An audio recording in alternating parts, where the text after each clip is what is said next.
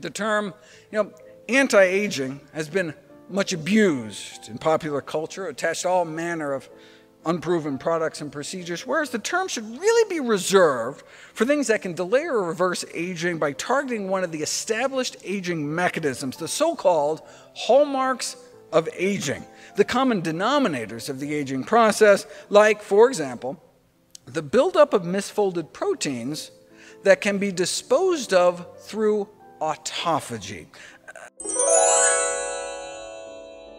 Have you ever wondered if there's a natural way to extend your lifespan and promote healthy aging? The answer might lie within the very cells of your body. In this video, we'll be joining Dr. Michael Greger, a renowned physician and author of How Not to Die and How Not to Die cookbook, to explore the fascinating world of autophagy, your body's built-in cellular recycling system. Dr. Greger is a leader in evidence-based approaches to longevity. Today, we're diving deep into the science of autophagy, uncovering the natural methods you can use to activate this powerful process and potentially live a longer, healthier life. Get ready to learn how autophagy works on a cellular level, essentially cleaning out your cells and promoting rejuvenation. Dr. Greger will explain how this process can potentially protect you from chronic diseases and even slow down the aging process. Dr. Greger unveils surprising dietary strategies that research suggests can boost autophagy.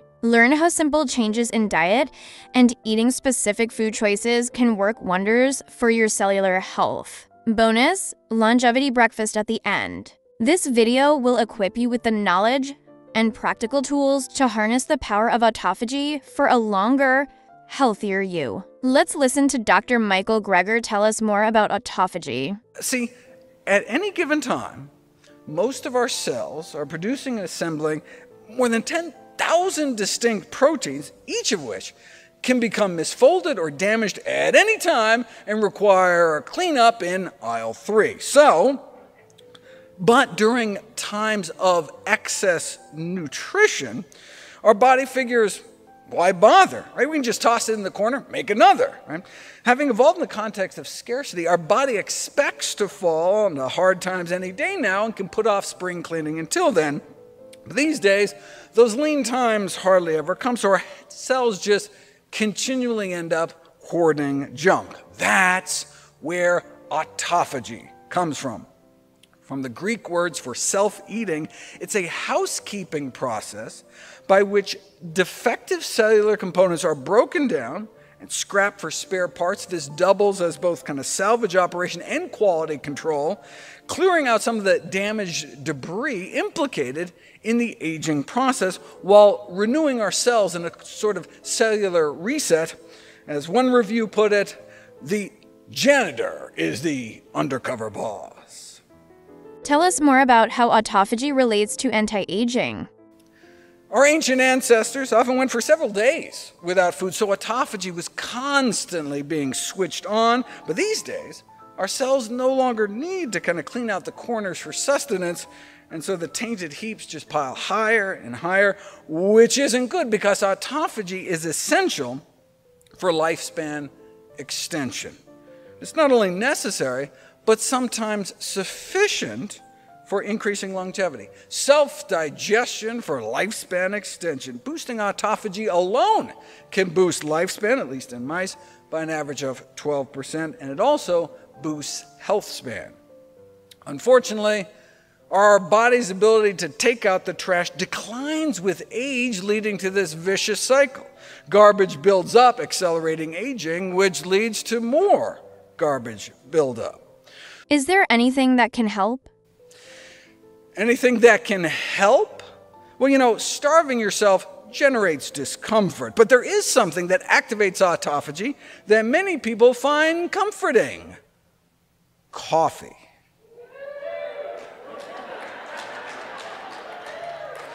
At a human equivalent dose, both regular and decaf rapidly induce autophagy within hours in mice, and coffee can extend the lifespans of some rats. But what about people? Well, in humans, we'll only have observational research, but to date, about 20 studies have followed more than 10 million people over time, and those drinking 3 cups of coffee a day, 13% lower risk of dying from all causes put together.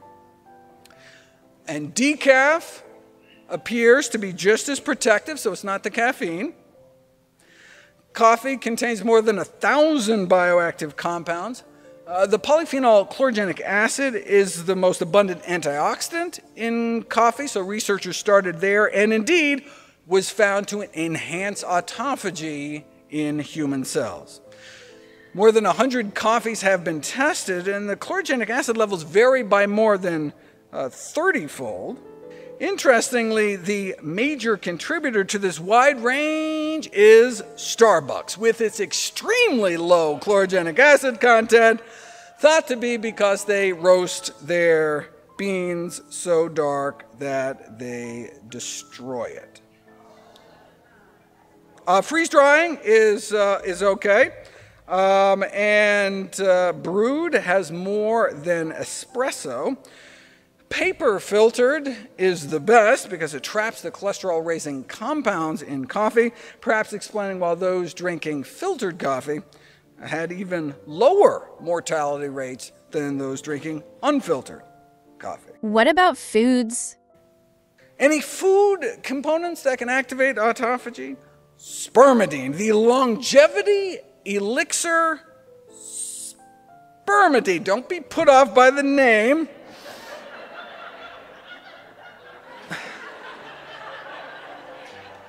Spermidine and its byproduct spermine are actually found throughout the body. When it was later independently discovered in the brain and the muscles, they called it neurodine and musculamine until they found out, oh, it was all the same compound, and so naming rights defaulted to the less palatable original.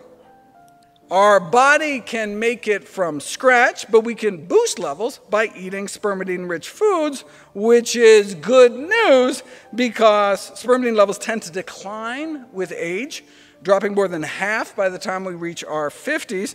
This decline is seen across the biological spectrum with one remarkable exception: naked mole rats, also known by their more cuddly nickname, sand puppy.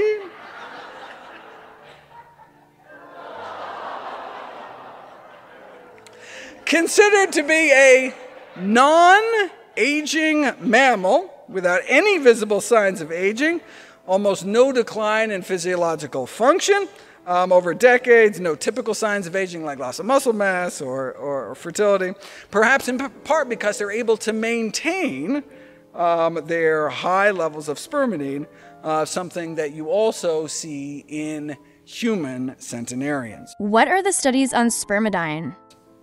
To prove cause and effect, extra spermidine was fed to animals, and induction of autophagy by spermidine promotes longevity, increasing lifespans of mice, for example, by as much as 25%. In a database of more than 1,000 life-extending compounds, among the small subset with the fewest side effects, spermidine has the largest documented lifespan extension. What are the other anti-aging components that are in spermidine? Longevity can be improved even when started late in life, kind of the human equivalent of changing your diet when you're already in your 50s. Anti-aging effects were found in the heart and kidneys, rejuvenating immune function, delaying brain aging, and improving cognitive function. Yeah, but this was in animals like fruit flies and mice. I mean, who cares if spermidine cures flies? I've seen your moments. What about in people? Hundreds of men and women, their 40s through 80s, were followed for 20 years, and after looking at 146 different components of their diets, the single most predictive of longevity was spermidine. How much spermidine they were eating. Higher spermidine intake is linked to lower mortality. Those who consumed the most spermidine had a reduced risk of death from all major causes, which is what we'd expect from an anti-aging compound. Critically, the survival advantage persisted even after controlling for dietary excellence, meaning it wasn't just because they're eating healthier foods in general, but specifically spermidine-rich foods in particular. How big of an effect are we talking? Well, the reduction in mortality risk between getting more than 12 milligrams of spermidine a day compared to getting less than 9 was as if those eating more spermidine were 5.7 years younger. It's as if by eating certain foods, they were able to kind of effectively turn back the clock nearly 6 years. The findings were so extraordinary, the researchers sought to replicate their results in a whole new set of individuals and indeed arrived at the same conclusion. Are there foods which provide a high source of spermidine? This led some to propose that spermidine may be an anti-aging vitamin. When we're younger, we seem to be able to make enough, but as we get older, we may need to start ensuring we're getting enough in our diet to maintain autophagy into old age. Well, if spermidine is going to be considered an anti-aging vitamin, where is that vitamin found? Beans are said to have the highest natural amounts, but I compiled a list of the top spermidine sources, and pig pancreas, beat up bean burritos for the bronze. This is virtually every food, averaging at least 2 milligrams of spermidine per serving, with a fermented soy food called tempeh leading the list, along with plain white mushrooms. While some have suggested the genetic engineering of spermidine-rich crops, there are already a plethora of naturally spermidine-rich foods. As a certified dark green leafy snob, I was begrudgingly impressed to see lettuce score so high. The lettuce is so light, 100 gram serving would be about 3 cups of lettuce, but even the spermidine little side salads could certainly really add up. In the book, I spent a lot of time going through the entire list, but the single most concentrated source is wheat germ, with 2.5 milligrams of spermidine and just the 7 grams in a tablespoon. It's also the cheapest source, costing as little as 2 cents per milligram. Does wheat germ work? Does wheat germ actually do anything? Let's randomize people to some dinner rolls and find out. A randomized double-blind pilot in which older adults were secretly slipped some spermidine in the form of wheat germ baked into dinner rolls versus placebo rolls with wheat bran instead, and those with mild dementia improved way beyond all available anti-dementia drug treatments so far.